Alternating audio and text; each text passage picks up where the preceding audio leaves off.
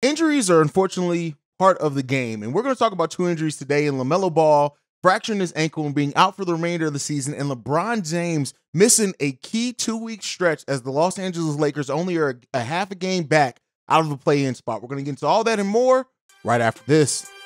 The number one place for your daily basketball fix, NBA Central.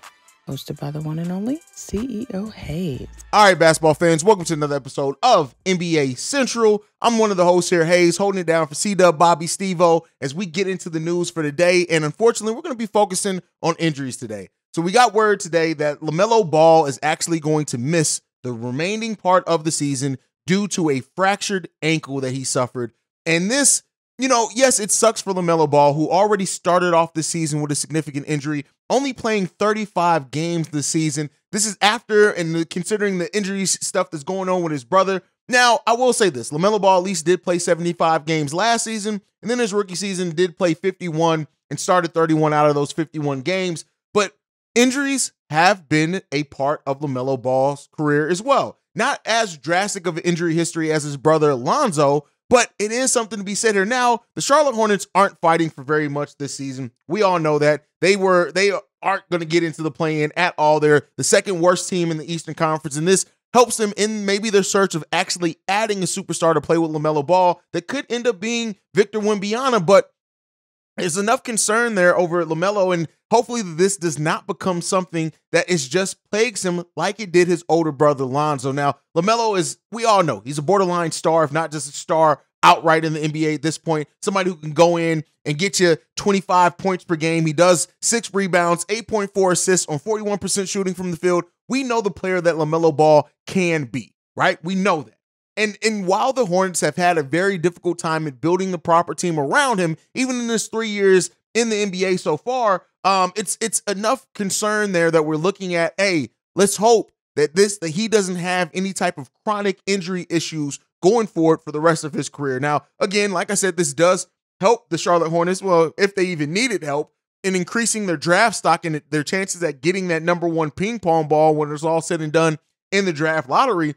And the Charlotte Hornets are probably going to need that. The Hornets, who, despite having years and years and decades almost of lottery picks, have never really been able to put together a team that has done anything meaningful really in postseason and never have been considered a title contender. You got lucky. You drafted your star in your cornerstone of the franchise in LaMelo Ball, and now maybe if you can get top 5 pick, a top 2 pick, not because top 5 ain't gonna help them, a top 2 pick in either Victor Wembanyama, Scoot, whoever it ends up being, and really try to add some more talent to this team and hopefully develop and grow another superstar. And by that, then you can have this type of run that you want. But we all know, I love Michael Jordan. I'm a Bulls fan, but we all know that Michael Jordan is probably one of the worst owners in the NBA. But, hopefully prayers up to Lonzo Ball. Hopefully that he's able to recover from this, and it's not anything that goes into, where we start talking about him having an injury-prone career.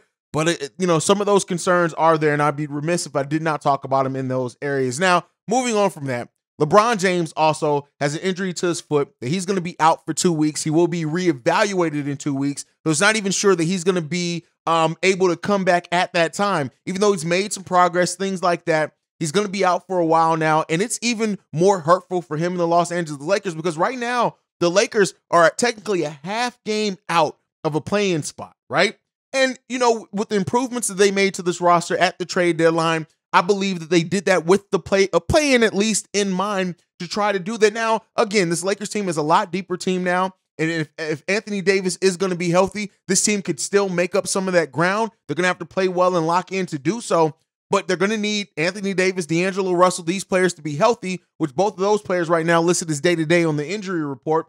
But if they can do that, if D'Angelo Russell and Anthony Davis can remain healthy, when you look at that lineup that they have, D'Angelo Russell, Malik Beasley, at that point probably Austin Reeves or Troy Brown Jr. comes in place for LeBron James. You then have Jared Vanderbilt, Anthony Davis. I guess you could move Jared Vanderbilt to the 3, slide in Rory Hachimura as your starting 4 then. There's some things that they can do. Still got Mo Bamba there as well. Dennis Schroeder, who's played really well for them at times. This is a team that still has enough talent to where if they come together and play good enough and are coached good enough, that they could probably still sneak into a playing spot or really kind of stay amongst that pack. But in an area where we're we're heading towards the end of the season. We really only have 6 weeks left of the season.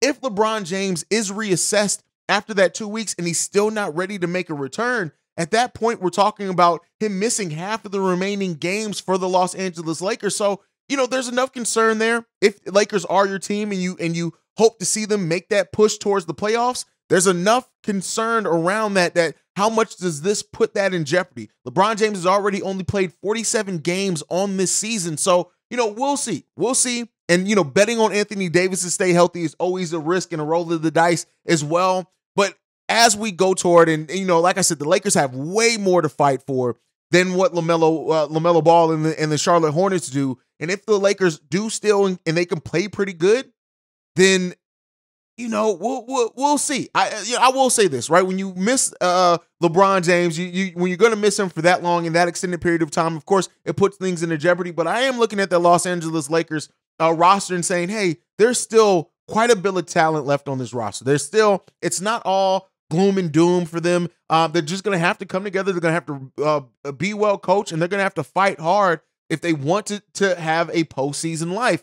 And when you look at the Western Conference playoff standings right now, you really have Utah, Minnesota, and the Pelicans, the Golden State Warriors, who've shot up now. They are now the number 7 seed after being outside of the play-in just of 2-3 weeks ago. And that's how much things can change in the Western Conference. But the Utah, the Jazz, the Timberwolves, and the New Orleans Pelicans, depending on when the Pelicans get Zion back, those are all teams that the Lakers could pass if they play well on the schedule. And looking at their schedule, it can be a rough go of a schedule. They face the Memphis Grizzlies tonight. That's tough. The Oklahoma City Thunder, while not having a lot of wins, the sound of team that you want to overlook with Shai Gilgeous-Alexander on it. The Minnesota Timberwolves are next up for them. We'll see how they, how they continue to play. The Golden State Warriors, they have them on Sunday on ABC. And then you got Memphis, Toronto, and New York all next week. Those are all, for the most part, pretty tough games against tough teams. While some of those teams don't have a huge number of wins, those are still games that could be tough and missing LeBron James. So we'll see how the Lakers come together, and if they can go on that stretch and that run to stay close enough to get into the play-in area. God forbid they play well enough to sneak into that play-in area, but they're going to have to be locked in and well-coached and execute for the remaining part of the season if they want to get into that play-in berth. You guys can let me know how you feel on all these down below and what you think on all the topics, but that's it. You can follow us at NBA Central Pod on every social media platform. You can send us any feedback, questions, comments, concerns, NBA Central Show at gmail.com. And then lastly, you can send us a text message and our voicemail, 773-270-2799. We are the #1 spot for everything NBA related, or soon to be as we continue to grow the channel. All right, basketball fans, I'll catch you guys on the next one, probably tomorrow. Peace, y'all. This has been a presentation of the Breaks Media.